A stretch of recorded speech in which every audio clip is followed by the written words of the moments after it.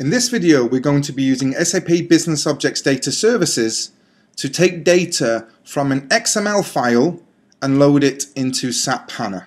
So the first thing we need to do is to log into Data Services. So we do that by going to Start. We can access that from All Programs, Data Services, and we choose the Data Services Designer. Log in with your credentials. So for me it's student and the password is welcome1, and then it logs you into the system. So we do this in our 7th tab, which again is our file formats, and we firstly need to import the XML's DTD. So let me show you those files that I'm going to import. I've got them in my library. Essentially I'm going to import an XML file, and alongside an XML file you have what's called a data type definition file, which describes the metadata which is in this file, which is in an XML file. So if I open up the XML file, this is what a typical XML file looks like. And the DTD will look like this. So this basically describes what is in the XML file. So to import, firstly we need to right click on DTD and select New. We give the DTD a definition name, which I'm going to call it STS, and then we select where the file is. So for me it's in my library within Documents, and it's the STS XML DTD file. Now within a DTD, because it's a hierarchical type of file, you have what's called a root element name. The root element name is essentially the highest part, or the highest part of the hierarchy within that file. It's easy to find if again I go back to my DTD,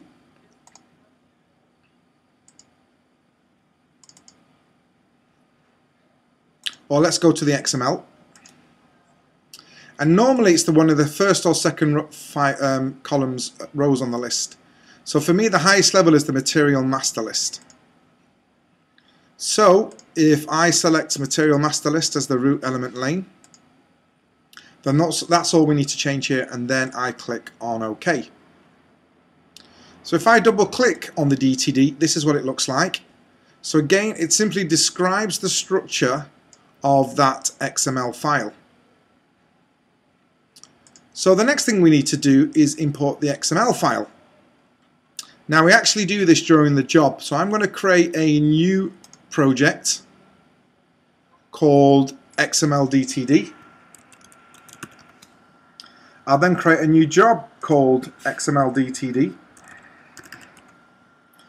and within the job I'm going to create a data flow called XML DTD.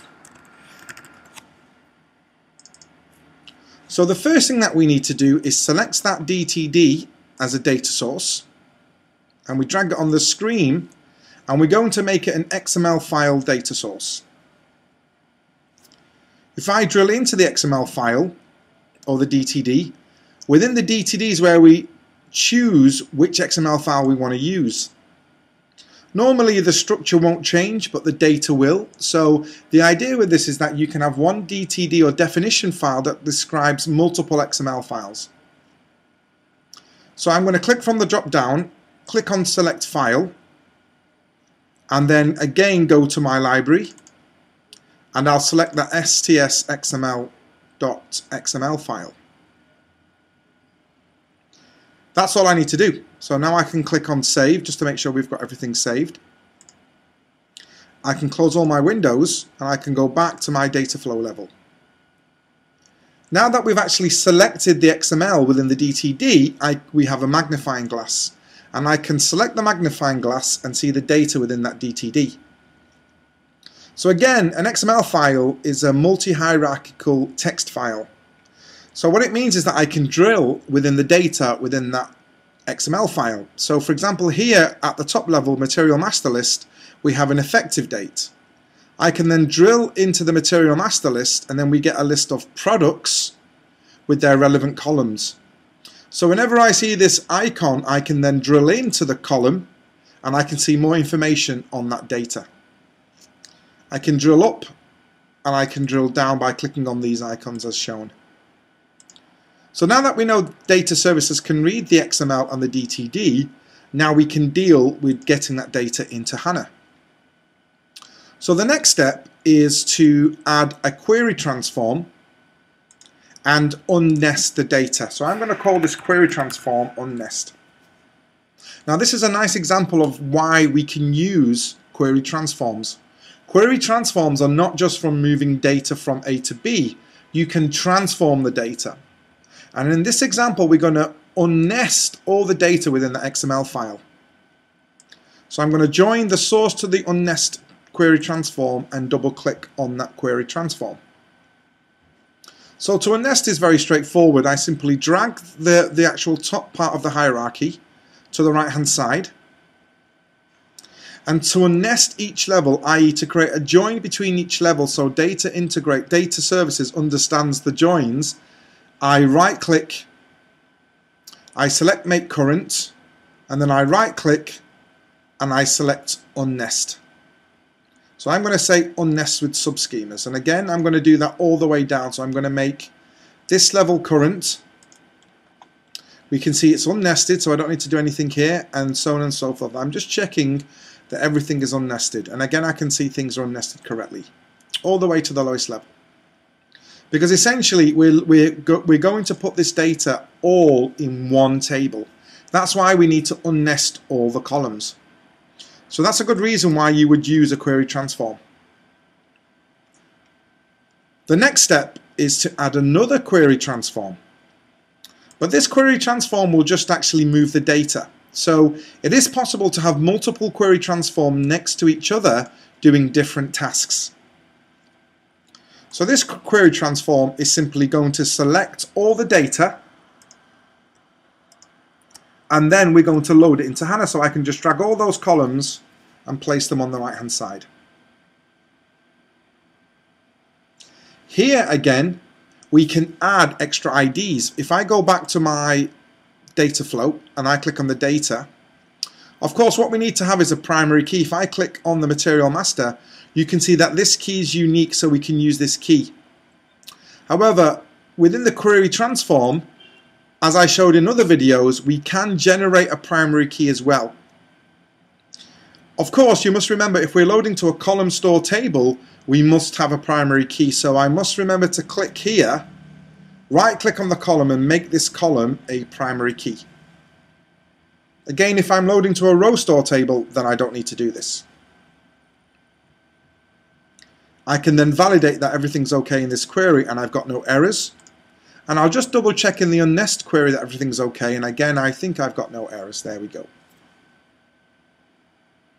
So if I go back to my data flow model, my data flow level, let's see what we've done. We've imported the DTD on the left hand side. We've specified the XML and we've linked that to the DTD, and we've validated that we can read the XML data, as you can see here.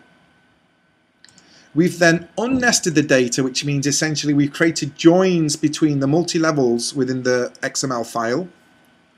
We've selected any columns that we require, and we've chosen which column is the primary key. And of course the last step is to load it into HANA. So again, I'm going to use a template table, place it on the canvas, and I'm going to call this simply XML DTD. And I'm going to load it into the STS schema and then click OK. So essentially here what we've done is we're using this part of the schema to extract data. We're doing this part, we're actually transforming data, and here we're loading data. So the last part is I just need to execute the job. So to do this again, I go to my job, right click and execute, and click yes. Then I'll click on OK.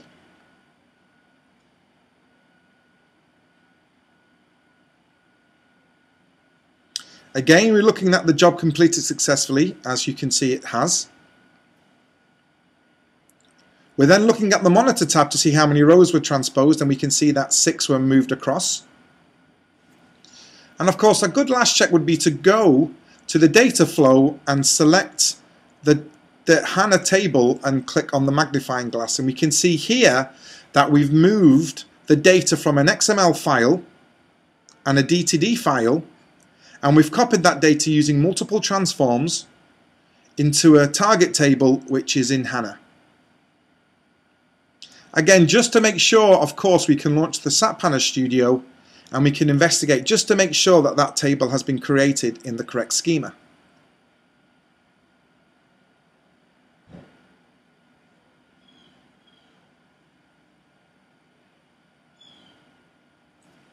So we expand our database, we expand our catalog, I expand the STS schema, and in tables I should have another table called XML DTD, which of course I can right click and do a data preview. So that's a simple example on how I can take data from XML and DTD format, how I can process it using SAP Business Objects Data Services, and how I can load it into SAP HANA.